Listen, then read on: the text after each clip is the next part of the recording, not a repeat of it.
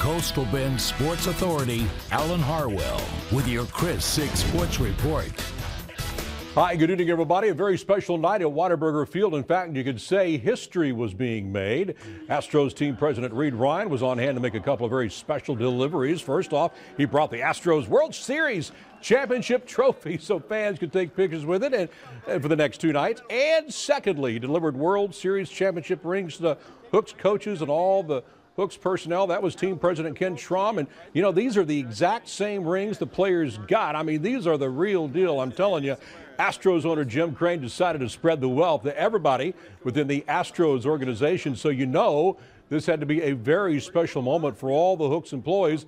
I asked Reid Ryan to explain the design behind the championship ring.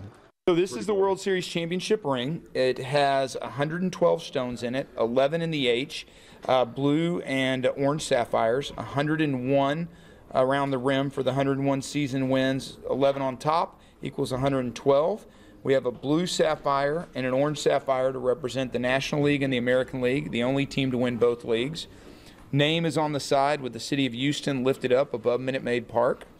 On this side, you have Houston Strong, which was the slogan last year, with the Commissioner's Trophy coming out of Minute Maid Park. We have 6 diamonds here for the 6 years Jim Crane's owned the club, 11 here for the 11 times the Astros have been in the postseason. Earned history on the bottom, which is our slogan from last year. And then inside, if you can see that, the Red Sox, Yankees, and Dodgers logo with the Astros score 3-1 in the first series, 4-3, 4-3 to equal the ALCS and the World Series. And it tells the whole story of the season and the championship right there.